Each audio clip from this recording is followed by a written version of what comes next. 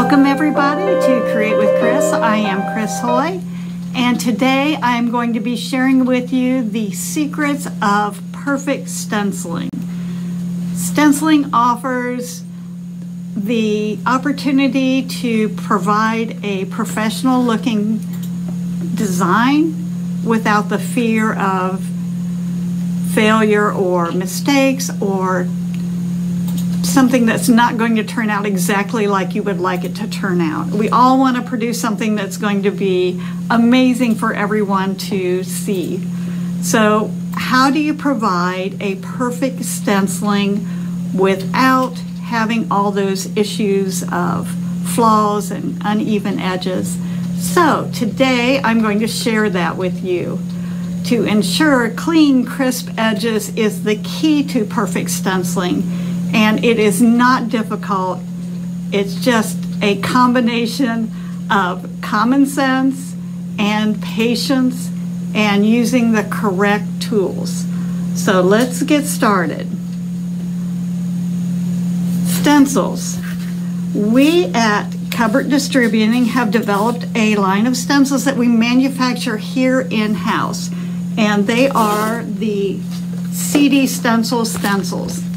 And if you're not familiar with them, they are absolutely wonderful. It's a 7.5 mil, which is a little bit thinner than a 5.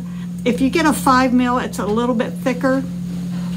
Maybe I'm saying that backwards. If you get a 5 mil, it's a little bit thinner, and sometimes they can be just a little bit too delicate.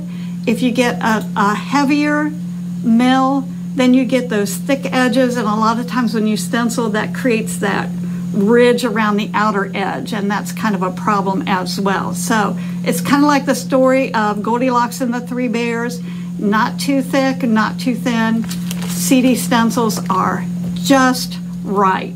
Love these. They're durable, they're cleanable, they're reusable, they're washable, and they last a very, very long time. Excellent stencils. So you want to make sure that you have a good stencil and that you have a dependable stencil. The second important key to perfect stenciling is the brush that you use. Alrighty, so I never did like to stencil, and I decided the reason I didn't like to stencil was because I wasn't very good at it. Why wasn't I very good? I can paint, I can do all these other things, but when it came to stenciling, I had a lot of issues. Finally decided I think it was the brush. So I worked and I developed my own line of stencil brushes. These are my signature brushes, my spectacular stencil brushes. I have a 6, a 5, a 4, and a 3. Oh my gosh, this is majorly earth-shaking changes. The bristles are really soft. And if you use makeup brushes, it almost has that same soft bristle as a makeup brush. Very gentle. I decided that the stiff bristle brushes, all they did was create kind of a scratch, and I wasn't able to achieve a smooth, beautiful application of paint. I didn't want my stencils to look like they were stenciled. I wanted them to look like they were airbrushed or just using it as a base coat. These brushes are life-changing. If you haven't tried my brushes, make sure that you go to our website, cdwood.com, and check them out because they're on sale this week too. Okay, and I forgot to mention, we do have some specials going on today. So if you comment today, you could be in a drawing for, we have a pack of stencils. I have Lindsay here with me. It's a set of 7 stencils, retail value $48.93, and we're giving that away today. So make sure you comment below to be entered into a chance to win a set of stencils. Alrighty, back to the brushes. These bristles, there's a bazillion bristles in each one. It's not only crimped, but it is glued as well. So these are not going to come out. There's nothing more frustrating than stenciling and having little hairs come out, and then you have to pick them off. So with my spectacular stencil brushes, that's not going to happen. All right, so we have the correct stencil, we have the correct brush, so now we need the correct surface. Now, this is where common sense kind of comes into play. If you do not have a smooth surface, if you have a textured surface, you're not going to get those clean, crisp edges. If you have a properly prepared surface, this is multi-purpose sealer from DecoArt. I love using this. Not only will it ensure that your paint will adhere to the surface without any issues, but also you're going to achieve a really smooth surface. And usually after I put a sealer on it, then I give it a light sand, or you can wait until you put your base coat on and give it a light sand. But it only makes sense if you have a nice smooth surface, you're going to have a nice clean, or you're going to have a better chance of getting a nice clean edge. Paint is another key issue. Now I use DecoArt Americana paint, love it, been using it for years and years and years. The viscosity is perfect, and that means it's not too thin. It's going to go on easily. And if you think about it, if your paint is too thin, it's going to run under the stencil. Hence, you will get those little jagged bleeding underneath the stencil. So it only makes sense to use a paint that has a thicker body to it, that you can manipulate without running under the stencil. So if you go to the dollar store and get craft paint, that's great for some things, but for stenciling, it's going to drive you crazy. So you need to stick with a good acrylic paint that has some body to it to make sure that it's not going to run. Okay, and the fourth thing to ensure perfect stenciling is just that simple roll of painter's tape. I use this for everything. When you put your stencil down, if it's not secure and you're swirling or stippling or whatever, and your stencil moves around, guess what? You're not going to get a clean, crisp edge. So you want to make sure that you tag that with a piece of painter's tape, hold it in place, and your stencil is going to be secure. And when you get ready to stencil, it's not going to go anywhere. So we've got the stencil, we've got the brushes, we've got the paint, and we've got the tape. So we are ready to go. Let's go over here. I'm going to switch down to my camera. And so we have the proper tools now. What we need to do is have the proper application. And just makes sense, right? If you have the right tools and you have the right application, you're going to get a perfect stencil.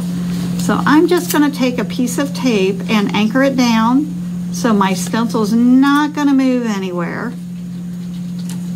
This is such a simple tip, but I'm telling you what, it can save so much frustration. Just that simple piece of tape can make a huge difference on the way your finished project comes out.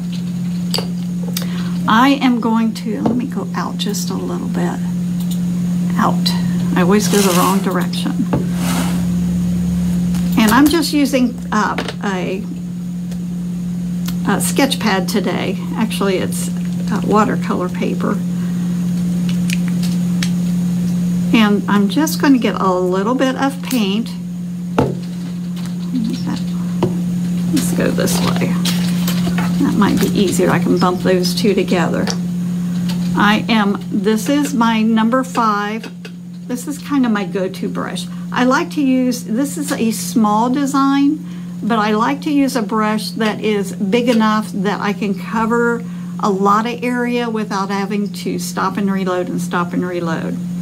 Now, because this brush is so incredibly soft and there's so many bristles in it, I can load a lot of paint in it. So I'm really going to push the paint into my brush. I have a lot of paint on my brush. I'm not just going to tap it. I want to work that paint into the bristles. Now that I have it on there, if I go directly to my stencil, it's just going to be way too much paint. So I'm just going to swirl it on a paper towel. What that's going to do is remove the heavy paint from the tips of the bristles. And I can have enough paint in there to go a long way, but it's not going to be too heavy. Because these bristles are so soft, I can very gently stencil. I don't have to push hard. And I have problems with my thumb. I injured it years ago, and I don't have a lot of strength, so I can't grip a brush really hard to pounce and work a stiff bristle brush. So these soft bristles are just perfect if you have any issues with your hands. It just goes on like butter and it looks like velvet. So I've loaded my brush. I've offloaded a little bit of paint, wiped it onto a paper towel, and now you have the actual application. You can do a couple different things. I like to just gently swirl, and you go both ways. You're going to get all of those edges covered. And because I have a tremendous amount of paint in my brush, it's going to supply a nice coverage. Now, the more I go over it, the darker it's going to be. And you can be a peeker. I do that often. Just lift your tape up and take a peek and see if you're liking what you see. And you can see where I started out and went over it a few times. It's a little bit heavier. If I have a lighter touch and just blend it out, it almost looks like it's airbrushed. Now, because I still have the other end anchored down, it's very easy to go back over that and put it in exact position. Painter's tape is essential. If I want to pounce, I can just pounce up and down. And I will say, it just makes sense. 2 light coats are going to give you a much better result than trying to put it on super, super heavy the first time. If I lift this up, I think you'll be able to tell. This is where I stippled. You get a heavier coverage. This is where I softly swirled. Now, if I still want to swirl and have a nice coverage, I just go back over the area that I just swirled. Now, keep in mind, it needs to dry before you go back over it, because if not, if you try to put a second coat over the first coat and it's not completely dry, a lot of times it's just going to lift the paint and you're going to have what we call hole. It's just going to take it off. You can see I have a much, much better coverage with that second coat. Light layers of paint will be absolutely key in achieving perfect stenciling. So, light touch. If I have a super heavy, if I put it on super heavy, what you're doing is you're pushing the paint underneath the stencil, and you can often get an uneven edge on that way. So have a light touch, look at it often, swirl or stipple, whatever your preference.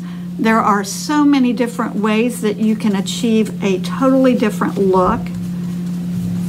When you load your brush, always go back and offload just a little bit. I can have just a super light coverage. And I'll just do this very softly.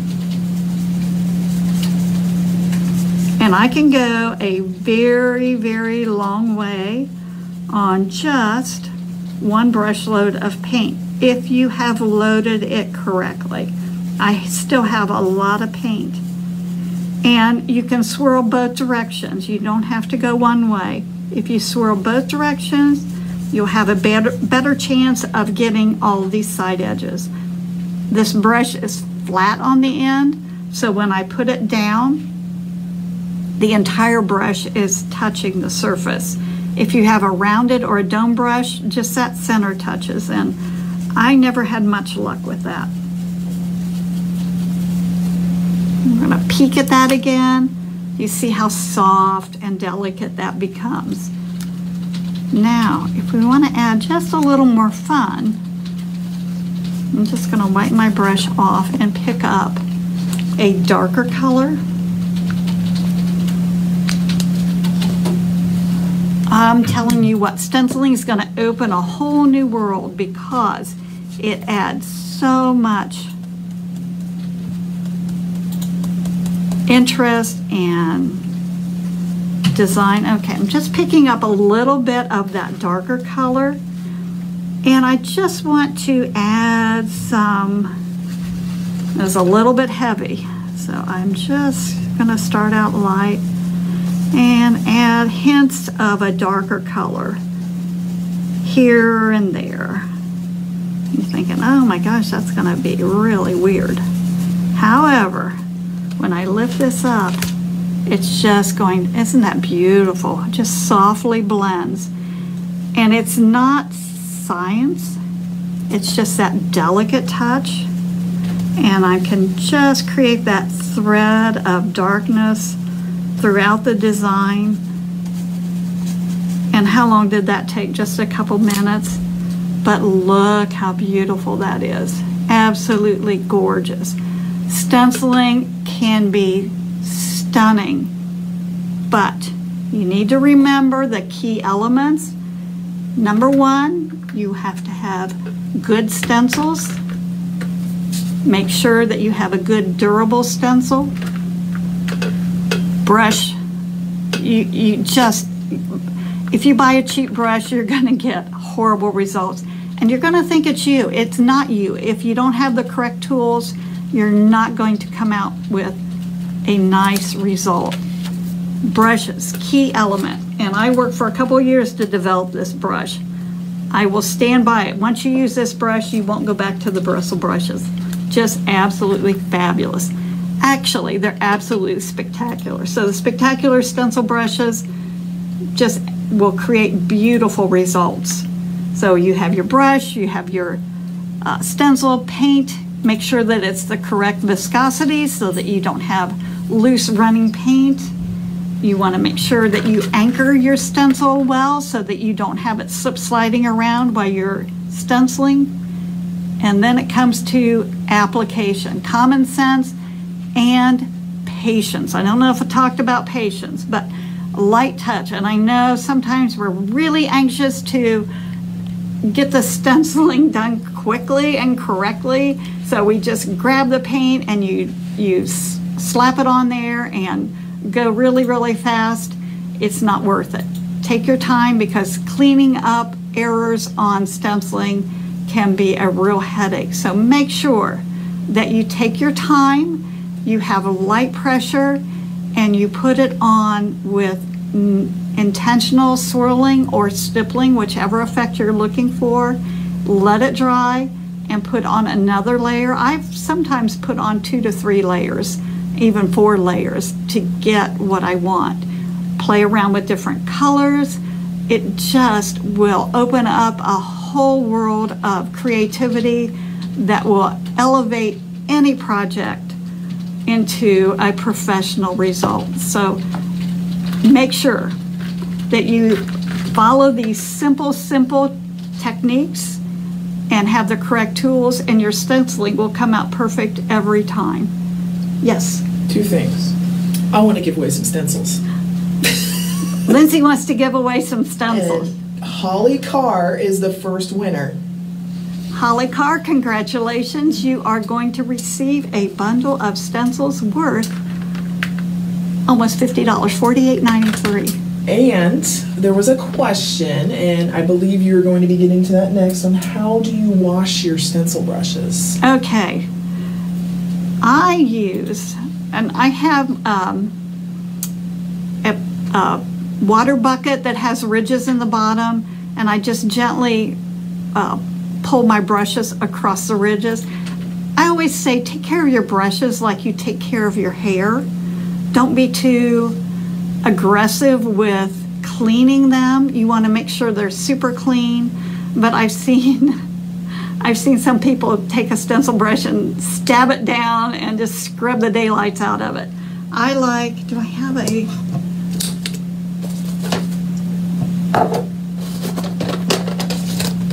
well, I think you've all seen the heart-shaped brush scrubbies. Oh, there it is. Under the pile. Okay, I have this little heart-shaped brush scrubby, and it has little nubbies on it. So I will take my brush and just gently, let me go this way. I'll take my brush and just go gently over it. And it's going to, those little nubbies are going to reach in and get the paint out of the middle section. I love, love, love using, where did it go? Behind there. Oh, okay. I'm moving things around. Deco Art makes a fantastic brush cleaner. And it says on here brush and stencil cleaner. So not only can you use this to clean your brushes, but you can use it to clean your stencils as well. This stuff, I'm telling you what, is just fabulous. So kind of kills two birds with one stone. And what I have done in the past is when I clean my brushes, I'll clean them well with water, kind of do the thing with the brush scrubbing, and then I'll take my brush and the Deco Magic cleaner and I'll just go over my stencil, lay it in the bottom of my sink to lift the paint off of that. If you forget and let your stencil dry overnight and you're thinking, oh, I forgot to clean my stencil, just kind of put a layer of that Deco Magic on it, let it sit for a while, and go back and lift it up. Just be careful when you have a delicate stencil such as this with all these little beautiful areas. Don't scrub it so hard that you bend or break the stencil, so keep that in mind.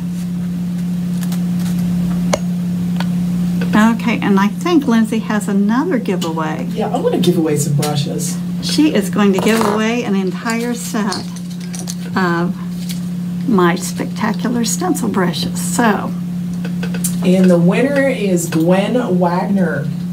Gwen, this brush set is worth $46.52. So, congratulations, you are the winner. If you did not win, and not everybody won today, but we do have a sale on our cdwood.com website. The brushes, all the brushes, not only the stencil brushes, but all of my signature brushes are on sale this week, in addition to the Painter's Pals. The Painter's Pals. And those are the smaller, these are my smaller stencils that painter helper tools that are just a fabulous key to creating perfection every time. I always think if it's difficult to do, there has to be a better way, right? So why work harder? We want to paint because we enjoy it and it's fun and we love to do it. So if it is stressful, there's another way to take the stress out, because when you spend time creating something, you want it to look really nice. So these are tools that can help you. Stencils can be used as base coats, they can be used as added designs or elements to just create more interest, to add that wow factor. You get perfect shapes every time. I cannot paint a circle for the life of me, so I always use a circle stencil. Once the circle is there, I can deal with it, but to try, and we've all painted a little circle and it's all lopsided and you got to touch it up and then pretty soon it's pretty good size. So using a stencil, whether it is a stencil, a big stencil, this camera's backwards, or a little circle stencil, these are my best friends. Yes?